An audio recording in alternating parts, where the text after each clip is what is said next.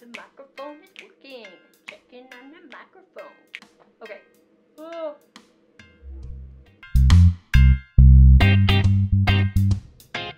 Hi guys! You've given me a great response in that you have loved the video on how to darken a reed. So I've decided to take it to the next level and to help you out with how to create a dark reed in the forming process so that it already starts out dark.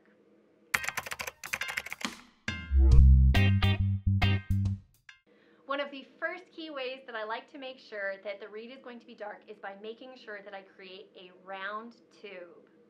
Now, the way I like to create a round tube is with a set of Rieger pliers and a Rieger mandrel.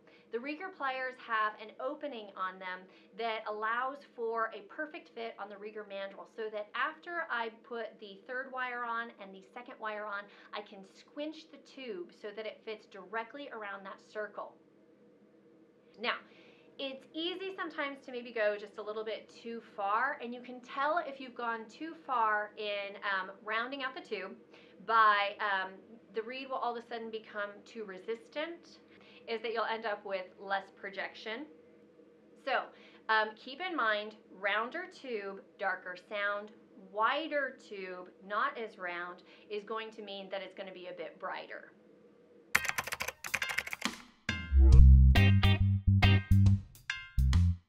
The second key tip that I have for helping you darken your reeds in forming that I like to use is creating a reed with a short tube and a long blade.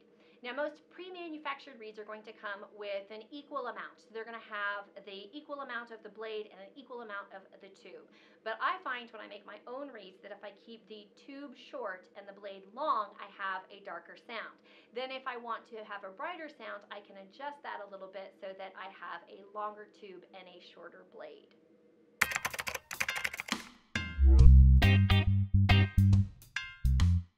The third key way that I like to darken up the reeds in forming process before it even becomes a finished reed is in scoring. As I score the reed, I score in two ways. I score first by doing a cross hatch where I slice in diagonal lines, each going down one way on the reed and then going up in the opposite direction so that it creates a series of X's throughout on the reed. This allows for oftentimes the crack, if there's going to be a crack, to end up displacing, which is a little bit of magic. So that's the first set of scoring that I do, and it does not go the whole way through. It is just a basic roughing up the outer edge of the cane, which will darken up the sound. The second portion of scoring that I do actually does cut through, and I do straight lines.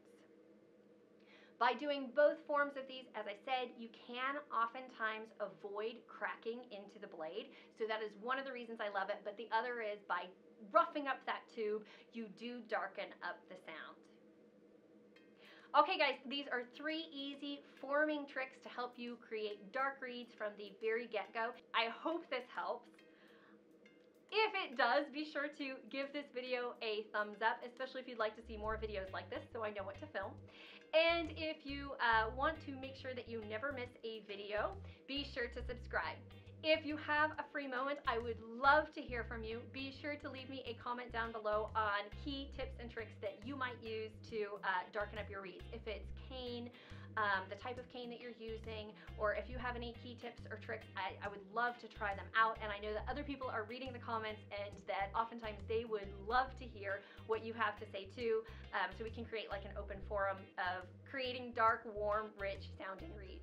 I hope you enjoyed this, and I will see you guys next time. Bye!